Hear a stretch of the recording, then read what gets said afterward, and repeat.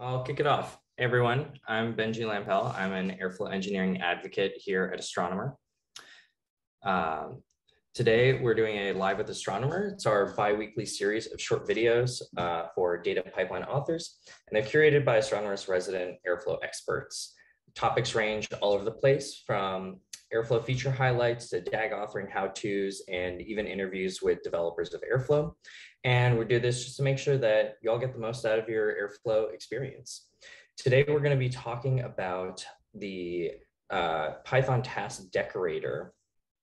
And we're going to go through a demo that Kenton will lead us through. So without any further ado, Kenton, why don't you kick it off? Awesome. Thanks, Benji. Thanks, everybody, for joining. I'm Kenton Danis. I'm a lead developer advocate at Astronomer. As Benji said, today we're going to talk about the Python task decorator. I'm going to go through a quick demo of how to use it in your DAGs. Typical for this series, we will keep this super short, about 10 minutes we'll go through. There will be a recording available afterwards, but for those that have joined live, the benefit is that we have the chat open for any questions. So feel free to throw those in throughout, and we will have time for that at the end, or Benji will answer them in the chat. So with that, I'm going to share my screen here, and we're going to dive right into airflow. So again, true to form with these series, we're going to keep these very DAG author focused. We're going to jump right into the DAGs and the code. And again, today I want to talk about the Python task decorator. So decorators are a relatively new concept to Airflow. They were actually released with Airflow 2, which has been out for quite a while now. But they were originally part of the TaskFlow API and provide an alternative way of authoring your DAGs. So they're kind of a different style than traditional operators, and they have a little bit of different functionality. So they're super useful in some cases. And so I want to highlight that today. The way I'm going to do that is we're actually going to first look at a DAG that uses traditional operators. We say that to mean anything that's not a decorator. So the operators you're used to, like the Python operator or the Postgres operator, things like that. We're going to focus on Python operator today because the number of decorators available in Airflow is somewhat limited. So they are typically used for Python tasks. So anything that you would have done with a Python operator before. There are a couple of other decorators available. I'm not going to go through those today, but just note that if this is a style that you're interested in using to author your DAGs, you can look at what's out there, and there will be more over time. So for our example DAG here, just to give you a sense of what's happening in this graph view, this is kind of a basic like ETL type DAG. We're going to grab some data from an API. We're going to have a task that processes that data, and then a task that stores the data. If we look at the code for this DAG, actually, for ease of viewing, I'm going to switch to, sorry. We're going to look at it here because my VS Code is being finicky today. So again, this is the classic kind of DAG authoring style, what we would say traditional operators using the Python operator. So if I go through here, I define my API. I have 3 Python functions, one for each task. It's grabbing that data, doing some processing on the data, whatever that looks like, and then storing it somewhere. So writing DAGs in this way can be super flexible. You can sort of define whatever you want in your Python function. If there isn't another traditional operator that is specific to what you need to do, you might often use Python operators this way in your DAGs. They are the most frequently used operator out there, knowledge. So this is a pattern that a lot of people use. It's pretty straightforward. I have my 3 Python functions here, and then down here I'm calling them all in separate operators. One thing to note with this method is that this is the type of DAG where the data is flowing through my task. So my process data task needs the result of my extract task, and the store data task needs the result of the process task. That's why you see in these Python functions that I'm using XCOM to do this, and I'm explicitly pulling XCOM from the previous task, and then I'm pushing that XCOM as a new key and pulling it in the next one. So that's some extra code I have to write.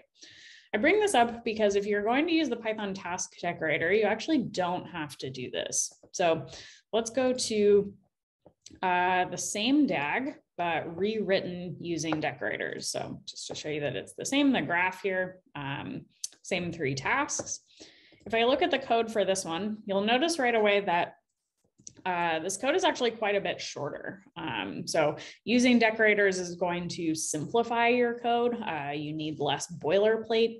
And so it's going to make your DAGs overall shorter and easier to read. That's one benefit there. I still have the API. And then instead of having separate operators that I pass my function into, the task decorator, you see it here, and I've imported it at the top. I was just going to turn the function below it into an Airflow task. So I still have the same tasks. So my extract, my process, and my store data, same Python functions, but I've decorated all of them to tell Airflow, hey, I want this to be a task in my DAG. And that's all you have to do. So you don't have to explicitly call a Python operator. Super easy to write DAGs in this way. Again, it looks really clean. It's easy to read. Another benefit is that it's going to take care of all of the passing data for you. So you'll notice in these functions, they're actually shorter because I don't have those explicit XCOM push and pulls. The way that this works with the TaskFlow API is that when I define my dependencies, Airflow is going to automatically infer with my decorated tasks that I want to pass that data. With decorated tasks like this, using the TaskFlow API, this is how I call my dependencies. So I'm actually, instead of using like a bit shift operator, like I would have with traditional operators, I'm just going to pass the function calls and note that this extract data task is I should say the process data task is dependent on the extract task. And so I tell Airflow that by just passing the functions in. Again, this is going to automatically say that any output, so anything that's returned from this task is going to be available in the one that's dependent on it. So I don't have to do any explicit XCOM push and pulls. So super handy there. The other thing to note is that sometimes, with the Python operator, you're not just passing in your Python function. You might also be passing in like your task ID or keyword arguments or, other parameters like that, maybe task specific parameters like retries. You can still do that with decorated tasks. In general, you're going to do that as a call parameters to that decorated task itself. So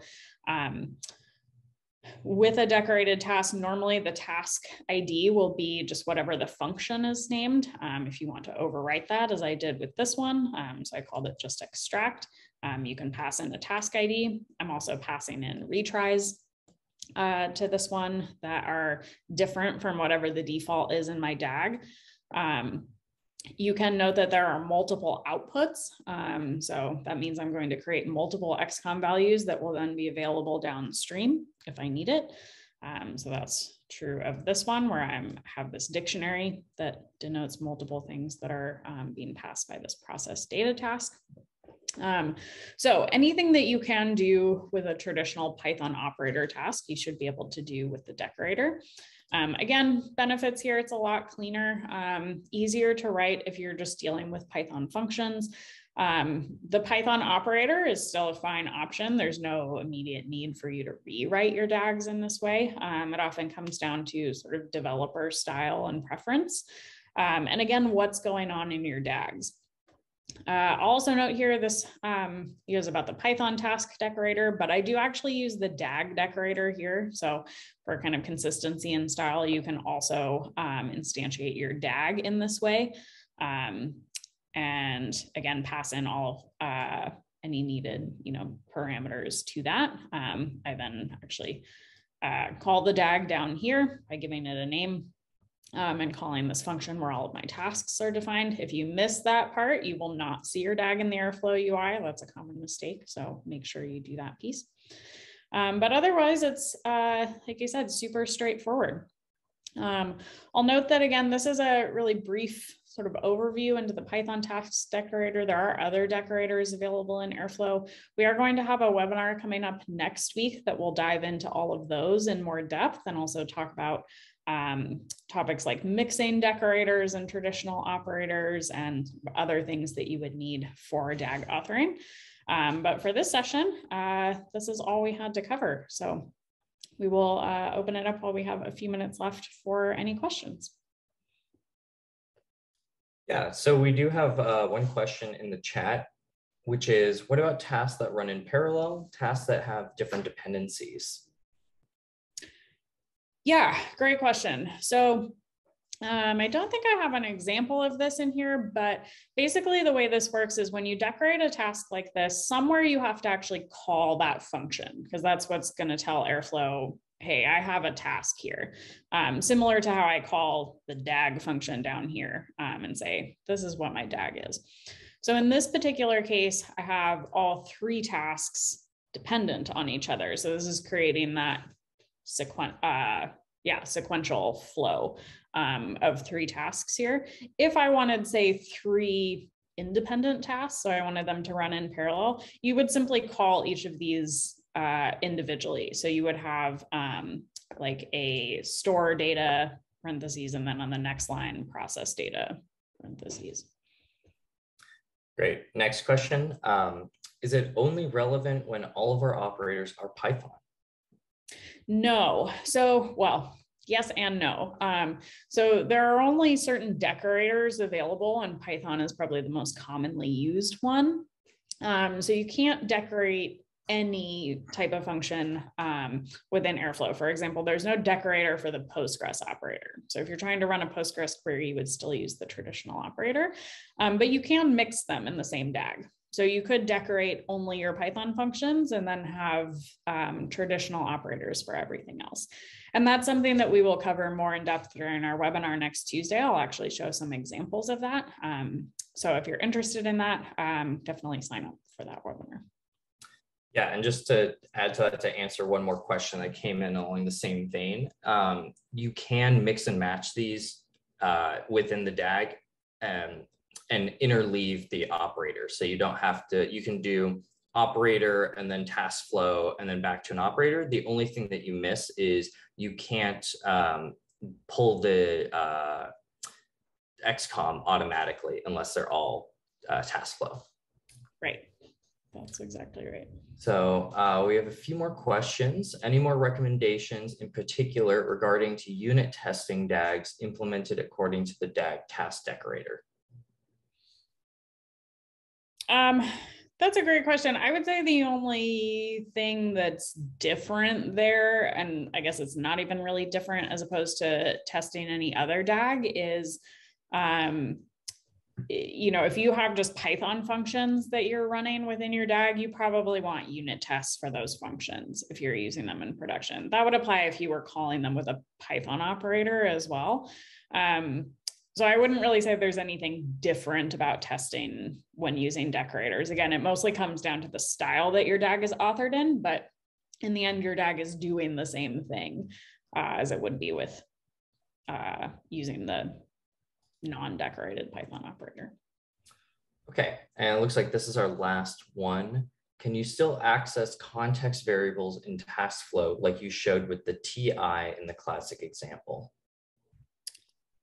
Yeah, you can absolutely still pull a variable in.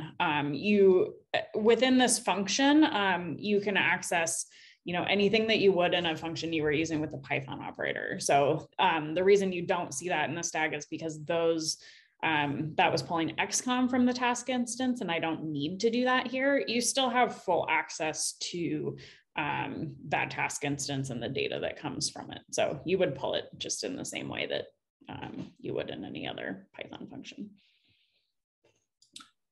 Okay, it looks like that's, we actually have one more that came in real quick. Let's make this the last one though. Could you confirm that the bitwise operator can or cannot be used for task dependencies? Yes, it can still be used for task dependencies. Yep. Great question. Mm-hmm. Awesome. Well, thank you for joining, everybody. As I said, we will have a recording of this available afterwards if you want to refer to it. Definitely, if this is a topic you're interested in, you want some more in-depth examples, join us for the webinar next Tuesday. You can register for that on our website, and we hope that everybody has a great rest of their day.